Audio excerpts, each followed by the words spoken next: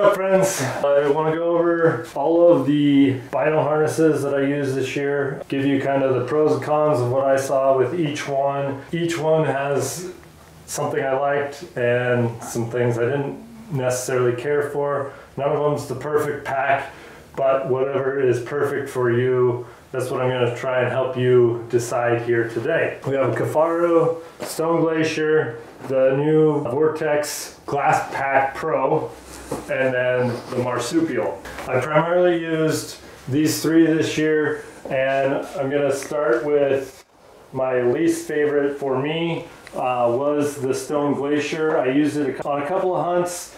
The pros to it is tiny. It is the smallest, lightest pack of the bunch. It's very small, very compact. The things that made it to where it wasn't my favorite was the fact that it was so small and compact. Fitting your binoculars in and out of this was a little tight, and even though I kept adjusting different things, you had to push them in, and then to get them out, you can do it one-handed, but it was just a little snug. They didn't go in and slide in and out as well as I would like. It does cover up and is full containment. You can adjust it to whatever size binocular you're running. I was running the Vortex 10x42s with the Arca Swiss Bino clamp on it. That's what I was running this year, and like I said, they're a little tight. If you have a more compact binocular, this might work better for you. It is super light. The keeper system for both your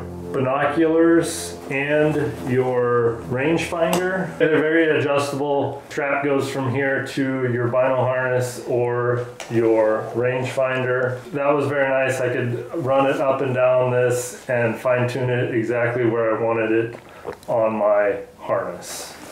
So that was the Stone Glacier. Pros, super lightweight, very compact. Cons, doesn't fit the bigger binoculars as well as I would like. The next one I ran was the Marsupial. This is a very nice pack. I liked how the binoculars slid in and out pretty easy. You can flip the cover all the way out of the way and run it like this if you're not in the brush. Makes it quick and easy to pull your glass out, put it back in. They basically dropped in. Very quiet, pulling them in and out with this system. The drawbacks that people don't like is the magnets in it. If you're not careful, it'll make noise when you close it, but the simple solution is if you set it down nice and easy, like this, no noise, and then most of the time when I was trying to be very quiet, I had it all the way open like this if I'm stalking in on something, because I'm pulling my binoculars in and out frequently. So this is how I configured it anyway. Things that people complain about with the magnets is that it may mess up a compass, could mess up the compass on your phone. The solution to that is don't stick it right next to the magnets. The other thing I liked about the Marsupial was their rangefinder pouch with the reverse closure on it. You can easily fold it out of the way and drop your rangefinder in there, pull it in and out, pretty quiet. It is kind of snug for some of the bigger rangefinders, but I believe they have a couple different size options, so just get the size that fits your rangefinder the best.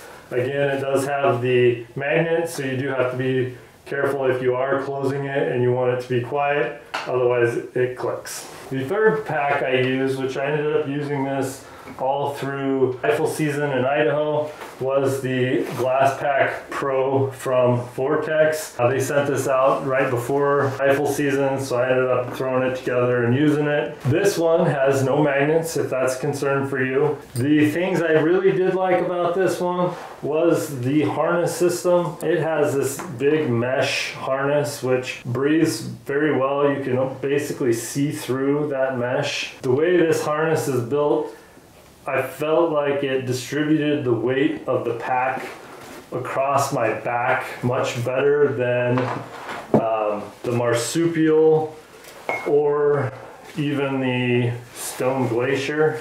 You can just kind of see how It's more slimmed down, which makes it lighter. This one is just basically straps from the Marsupial, so you just have these, even their padded straps are just not as substantial and didn't seem to distribute the weight as well as this Vortex did. I personally really like this style of harness system best. The things I didn't like about the harness system is these wings move your connection point from right next to the pack on the Marsupial or Stone Glacier. They have the connection right next to the pack. It moves it back about 6 inches or so from the pack, which when you're putting it on, so because its connection is back here, basically underneath your armpit, it makes it a little bit difficult to clip in. But once you clipped in, I feel like it distributes the weight more evenly across your lower back and less on your neck than some of the other ones did. The other thing I liked about this one over the Marsupial was the rangefinder pouch. It is got this super quiet fleecy liner that for this particular rangefinder, it slips in and out like almost completely silent. There's hardly any noise when you're pulling it in and out. The thing I didn't like is that it has the forward folding lid, and so that kind of, you have to kind of move it out of your way with one finger, grab your rangefinder, and you're good to go. This is probably one of the more affordable options because it comes with everything here. It comes with your rangefinder pouch, the glass pack pouch, harness, a couple other things, also a lens cloth. All of it is included in the package, where when you buy a Marsupial or the Stone Glacier, you have to buy your rangefinder separately. Just something to think about. The other thing that I kind of had to change when using this is because I'm so sweaty when I do some heavy hikes. If I had the lens cloth stuff back here, it would get wet and is no good from my sweat. And that's just me being extra sweaty. So all I did was I pulled it out, it's still tethered. I shoved it into the side pouch like so, put my wind indicator over top of it, and away you go. These side pouches are nice stretchy material. It's not a mesh. It keeps everything clean, keeps debris out of it, and it's big enough to hold one of the bigger windicator. I usually go for the smaller ones because they fit in these side pouches better, the smaller windicator bottles. Somebody gave me this one, so I was using it, and it actually fit in here just as good as the smaller ones do. I also really like this front pouch. It seemed to be a little bit more stretchy than the Marsupial front pouch, and made it a little bit easier because I keep tags, a external call, my chapstick, and my reeds all fit in that front pouch, no problem, where it was pretty tight in the Marsupial. So those were the three main ones that I used this year. I'm gonna go over the Kifaru. I didn't actually get to use it out in the field, but we have it here, so we're gonna run through it really quick, kind of give you an overview. You can get, this one is set up with all the extras you can get with it. We have a set of binoculars in it already. I did mess around with it earlier this year a little bit. This front pouch is where you can keep your phone if you'd like. You can keep it in a couple of different configurations in here. If you're running around and you want it set up to where you can just glance down, look at it, see where you're headed, what direction you're headed. It's kind of a nice little feature. It also can tuck away and be secure, kind of out in front of everything, so you don't have to worry about losing it or getting it sweaty. If you, again, because I'm sweaty, if I stick my phone in this pouch back here. Phone gets all sweaty, and then you gotta wipe all the sweat off because it doesn't work when the face is all wet. So I never keep my phone here, just me. I always either keep it in my pocket, or a lot of times I end up sliding it in with my binoculars like this. Although sometimes when I forget, pull it out and my phone falls down. The other nice thing about this pack is the way they designed it. They have a special spot for you to put your phone. If you don't want to run this extra pouch or buy the extra pouch, you can run your phone right here. When it's all folded away, you can hit record, slide it in there, and it's almost like an action chest camera if that's something you want to do. The other thing you can do is there's a way to stick your extra battery pack in here, run your cord up into this front pouch, and then you can be charging your mobile device while you're hiking around out in the woods, if that's important to you as well. I tend to charge my phone at night, and then I should have enough battery for the day of use with my phone. Let's check out the rangefinder pouch. Again, this is the rangefinder I've been using.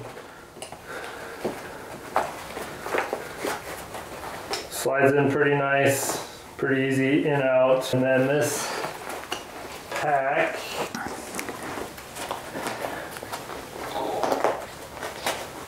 is a little stiff. I'm sure after use that would get more pliable and easier to do, but you can fold that all the way out of the way, and then your rangefinder is easy in and out, one-hand operation, so you don't have to stop, you don't have to set your weapon down to put your rangefinder away. Pretty handy there. Their harness has this slide on it, so it's not a fixed position, which should give you a little bit more comfort when you're wearing it, so that as you move, these are able to slide around and move with you.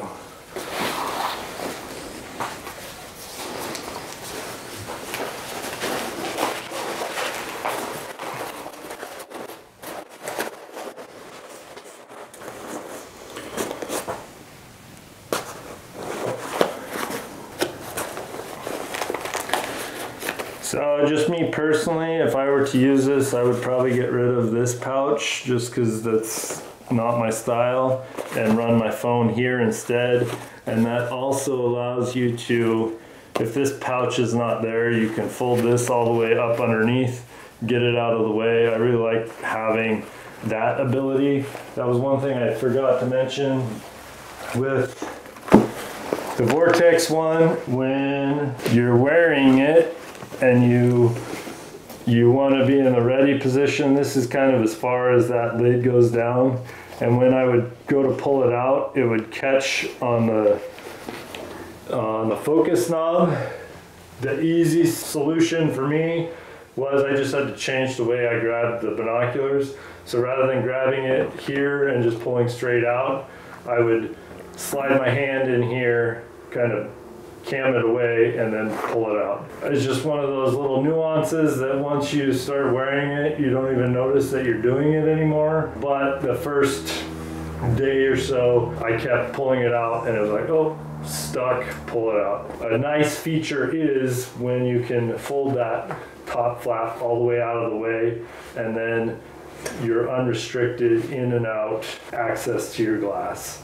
I really do like this spot for your phone. I would definitely use that quite a bit, just in and out.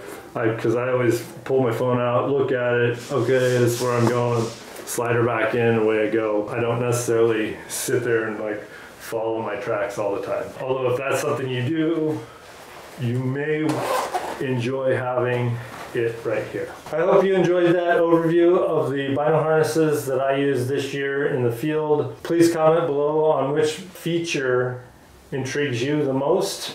Please like this video, subscribe for more. We are continuing to try and put out good content that will help you make better choices on your gear decisions, and we'll catch you on the next one.